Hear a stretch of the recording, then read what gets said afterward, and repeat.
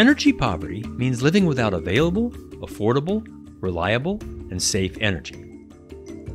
Energy may not be available for people who live in a very rural area, far away from the electric grid, perhaps far off a road. People here can't get electricity to power lights or appliances, or get liquid fuel to run a stove, motorbike, or car.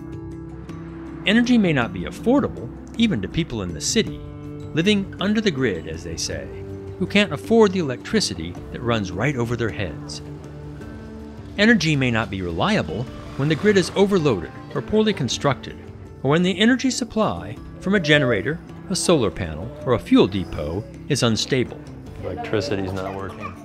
Energy can be unsafe when people are electrocuted from poor connections. Yes, that looks pretty scary. Or injured by the air pollution from burning wood and other fuels in their homes. In fact, one of the most dangerous forms of energy is burning wood, dung, charcoal, crop waste, and other biomass for heating and cooking. The indoor smoke kills millions of people each year, mostly women and children. Gaining access to affordable, reliable, and safe energy helps lift people out of poverty by providing the many benefits of a modern society.